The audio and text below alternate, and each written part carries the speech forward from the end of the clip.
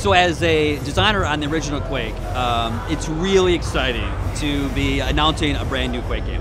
And one thing that I really want our fans to know is that, the spirit of the true arena multiplayer competitive game with the feeling that people know and love from Quake will be there in Quake Champions.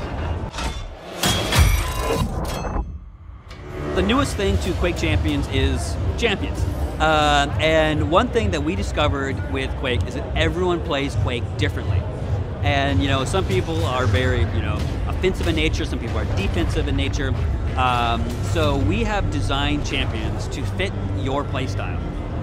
So you can find the champion that best fits you, then you can use their active ability to add depth in gameplay to the matches. And the active abilities really help also in team play. When we showed our announced trailer at the showcase, we highlighted 4 champions. We had Ranger, Nyx, Scalebearer, and Visor. So long-time Quake fans will recognize Ranger. Ranger's special ability is the Dire Orb. If you remember from Quake 1, that's how you killed the boss. You teleported to the Dire Orb, so that's what his active ability is. Then we have Visor, which is a classic character from Quake 3. His special ability is his piercing eye, where it's piercing sight, where he can see opponents. And then we have 2 new characters that are new to the franchise. Nyx, she's very fast, very light, and she can phase in and out.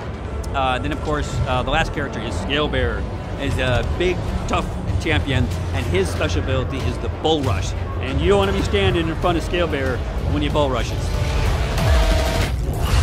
My favorite champion of the 4 that we showed so far is Nyx. She's very fast.